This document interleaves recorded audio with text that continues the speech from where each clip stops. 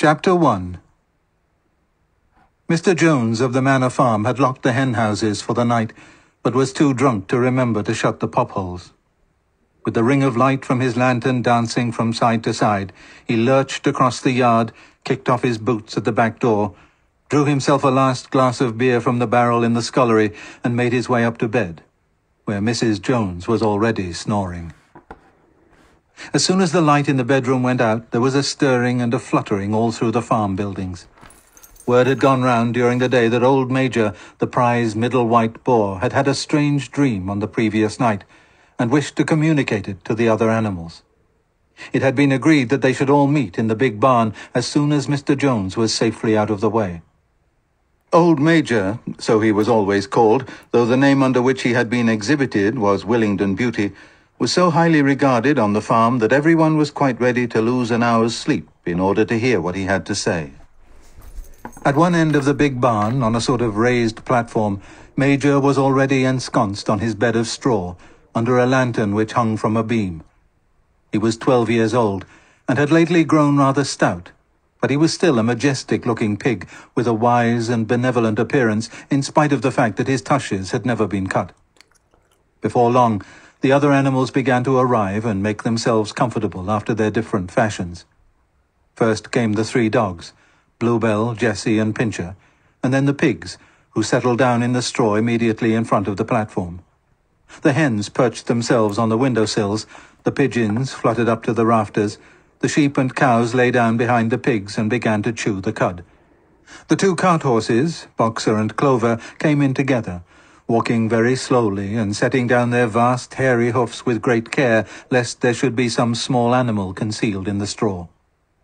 Clover was a stout, motherly mare approaching middle life, who had never quite got her figure back after her 4th foal. Boxer was an enormous beast, nearly 18 hands high, and as strong as any 2 ordinary horses put together. A white stripe down his nose gave him a somewhat stupid appearance, and in fact he was not of first-rate intelligence. But he was universally respected for his steadiness of character and tremendous powers of work. After the horses came Muriel, the white goat, and Benjamin, the donkey. Benjamin was the oldest animal on the farm and the worst-tempered. He seldom talked, and when he did, it was usually to make some cynical remark. For instance, he would say that God had given him a tail to keep the flies off, but that he would sooner have had no tail and no flies. Alone among the animals on the farm, he never laughed. If asked why, he would say that he saw nothing to laugh at. Nevertheless, without openly admitting it, he was devoted to Boxer.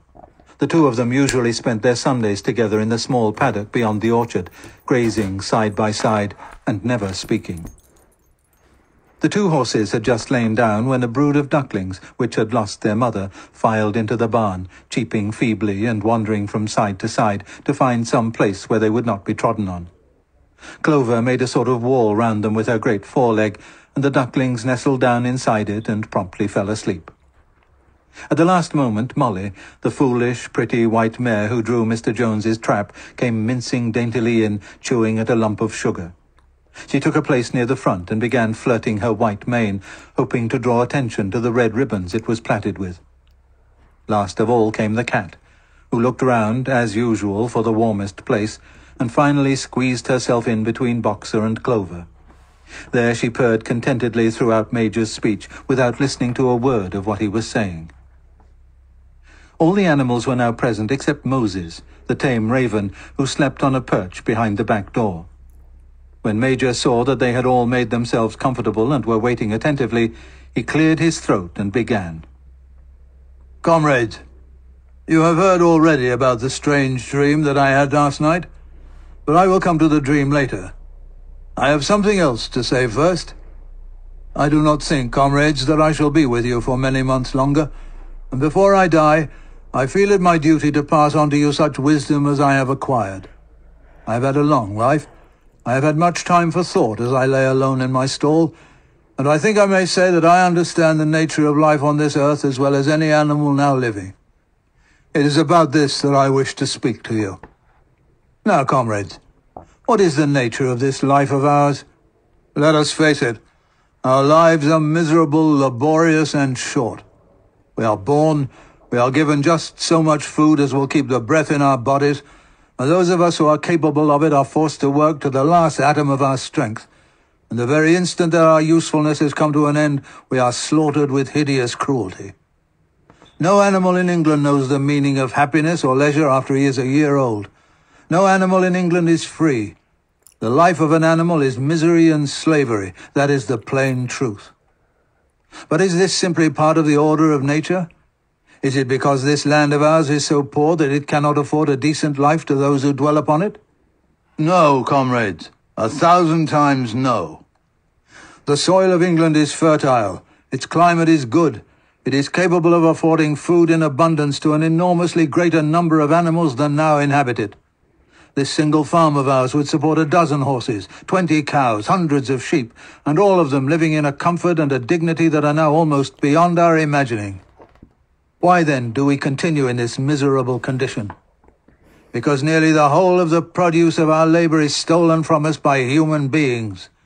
There, comrades, is the answer to all our problems. It is summed up in a single word: man. Man is the only real enemy we have. Remove man from the scene and the root cause of hunger and overwork is abolished forever. Man is the only creature that consumes without producing. He does not give milk, he does not lay eggs, he is too weak to pull the plough, he cannot run fast enough to catch rabbits. But he is lord of all the animals. He sets them to work. He gives back to them the bare minimum that will prevent them from starving, and the rest he keeps for himself. Our labor tills the soil, our dung fertilizes it, and yet there is not one of us that owns more than his bare skin. You cows that I see before me, how many thousands of gallons of milk have you given during this last year? And what has happened to that milk, which should have been breeding up sturdy calves? Every drop of it has gone down the throats of our enemies. And you hens, how many eggs have you laid in this last year, and how many of those eggs ever hatched into chickens? The rest have all gone to market to bring in money for Jones and his men. And you, Clover, where are those 4 foals you bore, who should have been the support and pleasure of your old age? Each was sold at a year old. You will never see one of them again. In return for your 4 confinements and all your labor in the fields, what have you ever had except your bare rations and a stall? And even the miserable lives we lead are not allowed to reach their natural span. For myself, I do not grumble, for I am one of the lucky ones.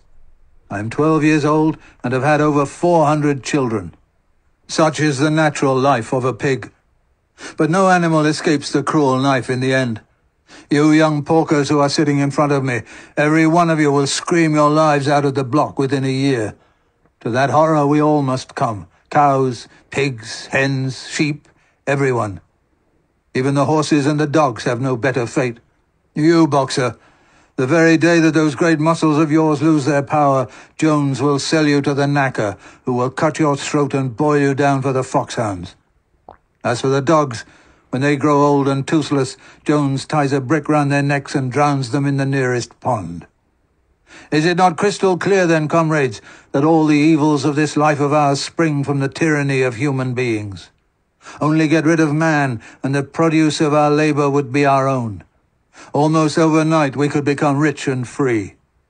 What then must we do? Why, work night and day, body and soul, for the overthrow of the human race. That is my message to you, comrades. Rebellion. I do not know when that rebellion will come. It might be in a week or in 100 years, but I know, as surely as I see this straw beneath my feet, that sooner or later justice will be done. Fix your eyes on that, comrades, throughout the short remainder of your lives. And above all, pass on this message of mine to those who come after you, so that future generations shall carry on the struggle until it is victorious. And remember, comrades, your resolution must never falter. No argument must lead you astray. Never listen when they tell you that man and the animals have a common interest, that the prosperity of the one is the prosperity of the others. It is all lies. Man serves the interests of no creature except himself. And among us animals, let there be perfect unity, perfect comradeship in the struggle. All men are enemies. All animals are comrades.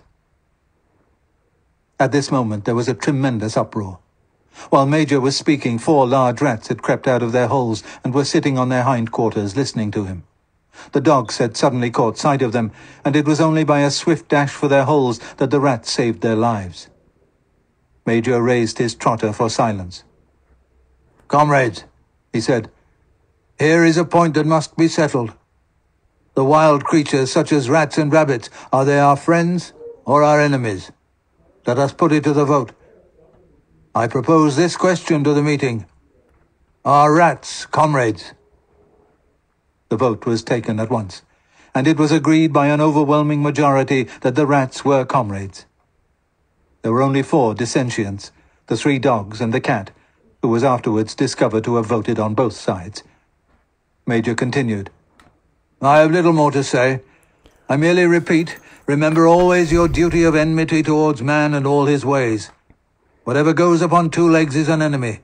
Whatever goes upon 4 legs or has wings is a friend. And remember also that in fighting against man, we must not come to resemble him. Even when you have conquered him, do not adopt his vices. No animal must ever live in a house, or sleep in a bed, or wear clothes, or drink alcohol, or smoke tobacco, or touch money, or engage in trade. All the habits of man are evil, and above all, no animal must ever tyrannize over his own kind. Weak or strong, clever or simple, we are all brothers. No animal must ever kill any other animal. All animals are equal. And now, comrades, I will tell you about my dream of last night. I cannot describe that dream to you. It was a dream of the earth as it will be when man has vanished. But it reminded me of something that I had long forgotten. Many years ago, when I was a little pig, my mother and the other sows used to sing an old song of which they knew only the tune and the first 3 words. I had known that tune in my infancy, but it had long since passed out of my mind. Last night, however, it came back to me in my dream, and, what is more, the words of the song also came back. Words, I am certain, which were sung by the animals of long ago and have been lost to memory for generations. I will sing you that song now, comrades. I am old and my voice is hoarse, but when I have taught you the tune, you can sing it better for yourselves. It is called Beasts of England. Old Major cleared his throat and began to sing. As he had said, his voice was hoarse, but he sang well enough, and it was a stirring tune, something between Clementine and La Cucaracha. The words ran, "Beasts of England, beasts of Ireland, beasts of every land and clime, hearken to my joyful tidings of the golden future time. Soon or late the day is coming, tyrant man shall be o'erthrown, and the fruitful fields of England shall be trod by beasts alone. Rings shall vanish from our noses, and the harness from our back. Bit and spur shall rust forever, cruel whips no more shall crack. Riches more than mind can picture, wheat and barley, oats and hay, clover beans and mangel wurzels shall be ours upon that day. Bright will shine the fields of England, purer shall its waters be, sweeter yet shall blow its breezes on the day that sets us free. For that day we all must labour, though we die before it break. Cows and horses, geese and turkeys, all must toil for freedom's sake. Beasts of England, beasts of Ireland, beasts of every land and clime, hearken well and spread my tidings of the golden future time." The singing of this song threw the animals into the wildest excitement. Almost before Major had reached the end, they had begun singing it for themselves. Even the stupidest of them had already picked up the tune and a few of the words, and as for the clever ones, such as the pigs and dogs, they had the entire song by heart within a few minutes. And then, after a few preliminary tries, the whole farm burst out into Beasts of England in tremendous unison. The cows lowed it, the dogs whined it, the sheep bleated it, the horses whinnied it, the ducks quacked it. They were so delighted with the song that they sang it right through 5 times in succession, and might have continued singing it all night if they had not been interrupted. Unfortunately, the uproar awoke Mr. Jones, who sprang out of bed, making sure that there was a fox in the yard. He seized the gun which always stood in a corner of his bedroom and let fly a charge of No. 6 shot into the darkness. The pellets buried themselves in the wall of the barn, and the meeting broke up hurriedly. Everyone fled to his own sleeping place. The birds jumped onto their perches, the animals settled down in the straw, and the whole farm was asleep in a moment.